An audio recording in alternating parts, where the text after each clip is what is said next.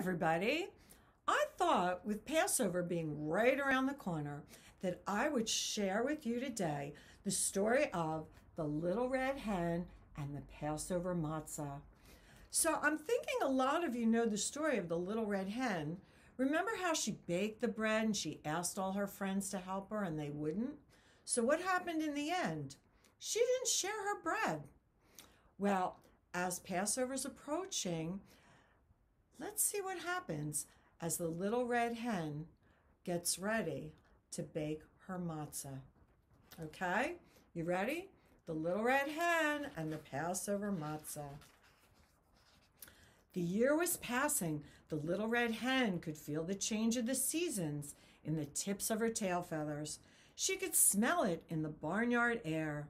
She could see it on her calendar. Oi, gewalt, she said, thinking ahead to the spring.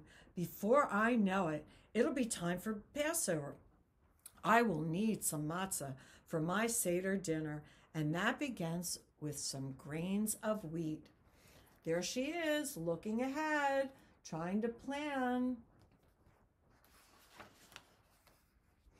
In a corner of the chicken coop, the little red hen kept a small pile of grains safe from wind and water. She gathered them now and went to find her friends. Such friends she had. Yes, always ready to lend a helping hand. Who will help me plant these grains, she asked. Uh-oh, what do you think happens? Not I, said the sheep. Sorry, Bob, said the horse. Think again, said the dog, a little bit rudely. The little red hen was not happy. Okay, I shouldn't worry. I'll do it myself.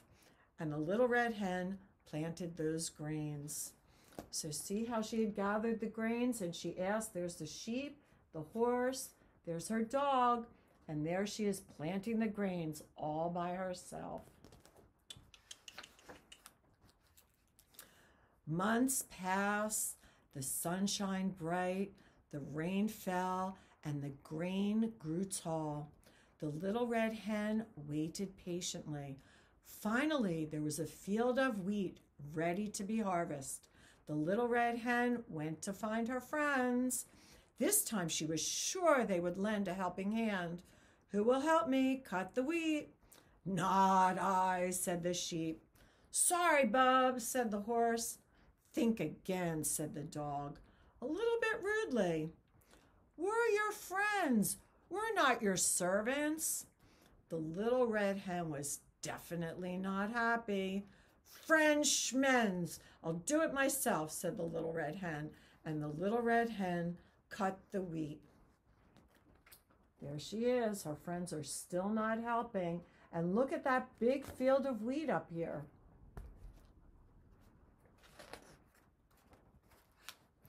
The wheat was ready for the mill. The little red hen gathered it together and went to find her friends. They won't disappoint me again, she told herself confidently. Who will help me carry this wheat to the mill, she asked them. Not I, said the sheep. Sorry, Bub, said the horse. Think again, said the dog, a little bit rudely. We're resting. Look at all that wheat that needs to be carried, and they're just not helping, are they? The little red hen was really not happy this time. I should live so long, she fetched, to see this bunch of lazy no-goods put in a good, honest day's work. I'll just do it myself. The little red hen took the wheat to a special Passover mill where a miller ground it to flour. Then she schlepped that flour back home in a big, heavy sack, clucking to herself all the way. Clutching the bag, but clucking. That's what she was doing. Look how heavy that looks.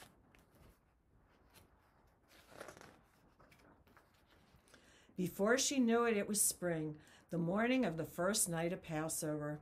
The little red hen had cleaned her house top to bottom. There wasn't a crumb of bread to be found anywhere. Time to make the matzah, the little red hen announced to her friends. Who wants to help? Everyone deserves a second, a third, a fourth chance, she reminded herself. But what do you think the little red hen heard? See, look at her friends outside the door. I don't think they're coming in, do you? Not I, said the sheep. Sorry, Bob, said the horse. Laughed the dog, more than a little bit rudely. Think again. Little Red Hen was not happy, but she was not surprised either. Okay, so I should starve? I'll make it myself. There they are, still going about their business and not helping the little red hen. The little red hen washed up carefully. She put a big bowl on the kitchen table. Then she set her timer. Did you know that according to Jewish law, Passover matzah had to be finished in just 18 minutes? There's that magic number, 18 again. The little red hen mixed the flour and water quickly and quickly and quickly. She kneaded it quickly and quickly and quickly. She rolled it out nice and flat, quickly, quickly, quickly. She pricked it all over with a fork, prickly, prickly, prickly. And she put it in the oven to bake. Do you think she did it in 18 minutes? I'll bet she did. Ding! The matzah was ready, just in time. Then the little red hen prepared the Seder dinner.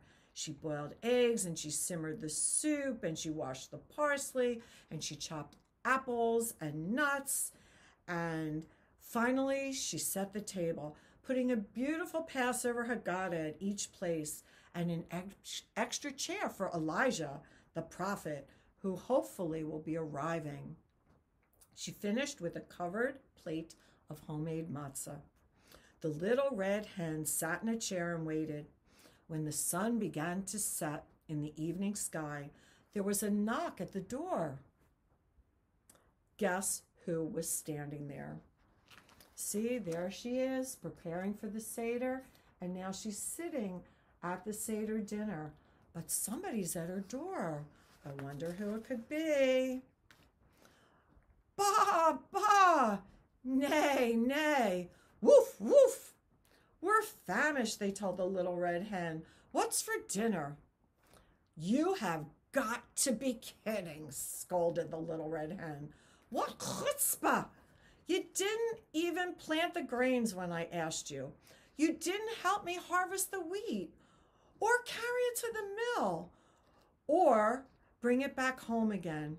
You didn't even help me bake the matzah. So why should I share my Seder with the likes of you? Sheep, horse, and dog couldn't think of a thing to say. The little red hen was right. They hadn't been good friends. The three animals silently hung their heads. Look how ashamed they are. And they should be. The little red hen was quiet too. Now I should invite them to my Seder, she thought. Then she remembered the words written in the Passover Haggadah. Let all who are hungry come and eat. She looked at her friends. They looked hungry. Besides, the little red hen was a good egg. A mensch forgives. And why are you just all standing there, she finally said. Come on in. See? The little red hen was a mensch. She thought about what was the right thing to do. So together, the friends celebrated the holiday. Together, they noshed on tasty, crunchy matzah. And when the Seder was over, after all the planting and the harvesting and the schlepping and the cleaning and the baking and the feasting, just who do you think washed all the dishes? Guess what? Not I, said the little red hen. Wow. What a lovely, valuable lesson. Treating all people the way you wish they would treat you. Like our story last week, the little red hen was a mensch, remember? A kind, responsible person. So she shared her matzah. We need to remember to share kindness because why? A little kindness goes a long way. All right, signing off for today. Be good, stay healthy. Bye, everybody.